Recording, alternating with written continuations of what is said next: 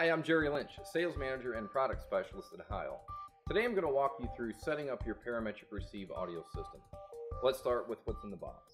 You get the PRAS, the HPS5 powered speaker, an 8-foot 12-volt DC power supply with Y cable to power both the PRAS and the HPS speaker, a balanced 5-foot 3-pin XLR to 3-pin XLR cable for connecting the speaker to the output of the PRAS, a 4-foot 1/8-inch stereo source cable with a 1/4-inch adapter for connecting the audio out of your radio to the input of the PRAS.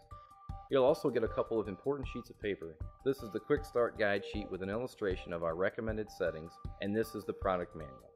The product manual has lots of information about how to set up and use your PRAS, but most importantly, it has a handy chart on page 2 that helps you learn how to adjust your settings. What I'll show you today is the most basic and recommended way to set up your PRAS. There are multiple ways to set it up depending upon your radio's features.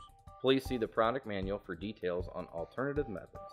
Let's start with the external speaker output of your radio to the 8-ohm input of the PRAS. This is the signal coming from your receiver into the PRAS. Now we'll send the audio out of the PRAS via the included XLR cable to the XLR input of the HPS5.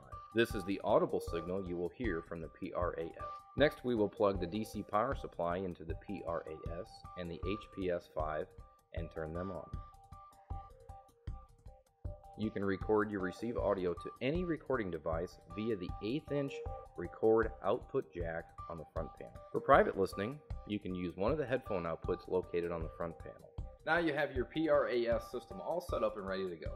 Please see the links below for our other videos on the PRAS and its features. If you have any questions, please feel free to contact us.